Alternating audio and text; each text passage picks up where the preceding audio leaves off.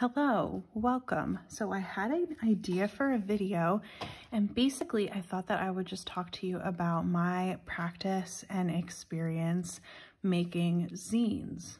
I'm hoping that the word zines appeared right there. Zines. So basically I'm just gonna show you some of the zines that I have made and talk about how I've made them, and give you some tips, and hopefully it inspires you a little bit. So a really quick disclaimer, the world of zines is just huge, like so huge that it's surprising. It's been around for so long. Zines have been used in activism. Zines have been used in community organization. Zines have been used in like every way and shape and form that you can think of. I've barely like scraped the surface myself. I will link a few places in the description where you can learn more about zines and their history and stuff, and kind of the world of zines in general. But yeah, I'm by no means even remotely a shadow of an expert. This is just what I personally have made and what I do with zines, but the world is kind of limitless, basically. So just keep that in mind as you watch. So to start, I thought I would show, this is one of the first collage art zines that I made, and this is actually an original. So I'll show you kind of, it's not a copy, so you can see it's shiny. So I can show you kind of how I put these together. But this is basically just an 8.5 by 11 piece of copy paper, folded in half like a book, and then I just collaged on the inside. So these I've just had like a lot of fun with, kind of messing around the way I am sort of in my current art journal, if you've watched those flip throughs, just kind of messing around and figuring it out. But there are also pages in here like this one that I made outside of this, and I just had it at this size and then I put it into the zine. And then some of it I did actually physically in the zine, like this one. But yeah, so this is just a really simple, like 8-page zine, 8 pages counting the front and back. And basically, as you can see, it's just literally a piece of 8.5 by 11 paper. And there's a lot of ways to copy and produce zines. You can obviously use your library, often has a copy machine and stuff like that, or you can scan it in and print it yourself. For me, I don't have a printer at this time, but so I take everything to a local print shop in my town and have them scan it in because they have really high quality, and then they print everything for me just on regular copy paper, and then I fold and staple myself. So speaking of folding and stapling, I'll show you my Star Wars zine. I don't talk about Star Wars a ton on YouTube for like a million reasons, which maybe you can think of, but this is my Star Wars zine, and I make about 250 copies every month. This is January, February, March, April, and May of this year, 2021. This is the one that I'm currently mailing out, the May issue. And again, this is just made the same way as the one I just showed you. So it's a 8.5 by 11 folded in half. I collage directly on it. Everything that I put into my zines is made analog. So even if, like, for example, this is a podcast that made a digital page, I print out a copy and then I tape it into the final draft. So everything is analog with my zine. I don't have like the skill set for digital stuff, but that is like a whole nother world to explore. So yeah, so this is the Star Wars zine, and that's my the thing that I do the most often. And I can show you kind of like when it comes to me, I have a copy here. So when it comes to me, like first out of the printer, it's just a big stack of 8.5 by 11 paper like this. And then I fold, and I do use a bone folder when I fold, which is a tool kind of like this. And it just gives you like a really crisp crease when you fold. I don't always use this, but when I'm folding the zine every month, it can really, really hurt my finger if I don't use it. So I'll usually like go back and forth, but it does give a really nice fold and lets it lay flat. And then a big tool that I think is great for zine makers to have is the long stapler. I'm not sure which brand this one is. It says Business Source on there, if you can see that. It's out of focus, but you can see what I mean? But this is like an extra long stapler. So you can get really deep as opposed to like a regular stapler. You'd only be able to go, up to like here. So it's like just not far enough. You probably would only be able to go like there. But with the deep stapler, you can go all the way to the center. And yeah, so that's how I staple my zines. I definitely recommend the long stapler because zines can be any, it can be any size you want. That's one of the best things about zines, is that there's really no rules. So yeah, that is the way I make zines basically. And I wanted to show, there it is. This is the first zine I ever made. And this is just literally one sheet of paper folded and cut, and then you fold it again. So I'm actually going to show you how to make this zine in a moment. But that's probably the most simple, like pocket size zine you can make. This is how I started, and yeah, it's really fun. And you can, do black and white, and it's just one page to copy, so it can be super affordable too. I'll also show you a few more of my collage art zines rather. So this is another smaller size that I do sometimes. It's basically a 8.5 by 11. I'll show you with another one.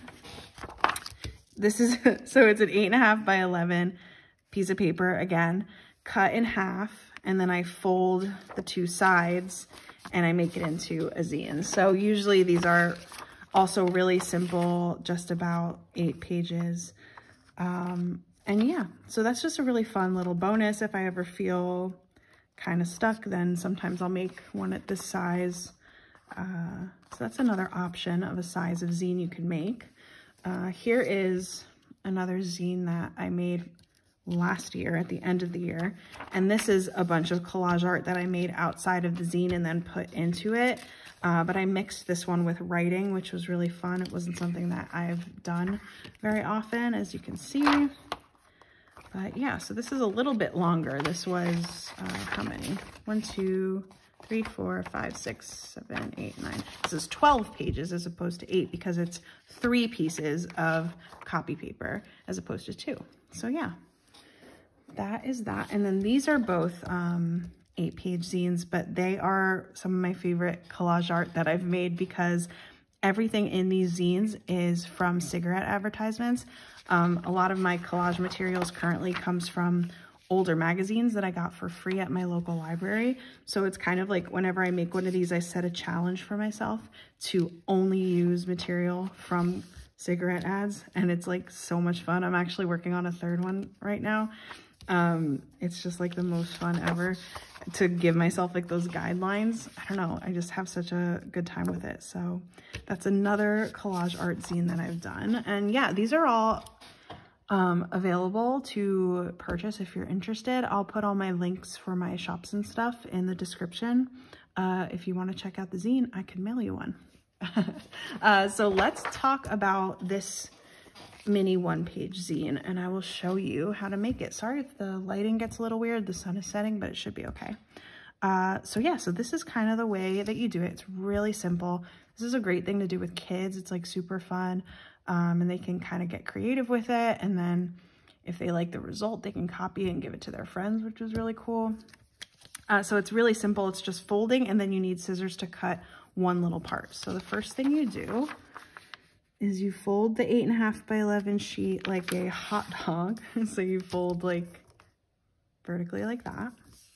Then you fold this in half again. And we can use the bone folder on this. It'll just make it a little crisper. You don't have to use a folding tool. You can just use your hands, but sometimes it's nice to have that crisper fold. Then I fold each of the sides out to the end. So it'll make like four sections, you'll see. I flip it and fold this side out to the end. Come on, there we go. Perfect. So now we have this like 4-panel thing, right? Then I fold it out. And I fold it halfways this way, So it's kind of like that zine size book, you know? And then we're gonna cut this middle part from the end to the middle. You don't go past there. So it goes to right here. There's like a middle guideline that you can use. You go from here to here. All right, so let's do that. And we stop right there. Okay, so you have these two like little flaps sort of, right? Then I usually like to just refold out like this into these like 4 sections. And then you'll see it's kind of like naturally doing that. You take, see the flap where the fold is, where the cut is rather. You take those 2 sides and you kind of just bend it inwards. It looks like, I feel like it looks more complicated than it is, but you literally just like where the flaps are, you just pick it up and you fold it along this middle line, and that's it. That's your zine, literally. See that? It's pretty cool. So then the first thing I would do with this to make sure before I put it together that I know which page is which is I would just number the pages. Sometimes you might not care if it's just like an artsy zine and they don't have to be in any order. You might not need to, but it's nice to number just so you know which page will be which, because you can like glue stuff and do everything while it's still folded. But for me, I like to unfold it again and work on it when it's like this in the big, like completely unfolded. But so I'm here completely unfolded, but I know that this is the first page, 2, 3, 4, 5, 6, 7, 8. You know what I mean? And then when you fold it back, there it is again, right? So I actually made one of these a little bit earlier and I'll show you. This is just like a really simple little collage. I literally just put 1 piece of magazine per page and then I just wrote like a little poem. And this is something that I would probably copy in color. The yellow paper might be a little weird when it's printed, but I don't know, it could be kind of cool. But this could also work in black and white. I just put my Instagram on the back, and then it says, what if? And it says, what if you didn't have to change a thing to be worth it? What if who you are now is already perfect? What if every thought you have plants a new seed? What if what you have now is all that you need? And that's it. So if you see, when I put it together, I had it totally folded out like this. And then you pick it up, it folds easy, and that's it. So yeah, I hope you enjoyed that, my crazy zine collection. Like I said, everything will be linked in the description if you want to pick anything up, or if you look at my Instagram, you can see like more close-ups of stuff, and then also on my Star Wars Instagram, which I'll link below, you can see all my Star Wars art in the Star Wars zine as well. And yeah, that is it. I hope you enjoyed this little zine party, and I hope you have a great day. Bye.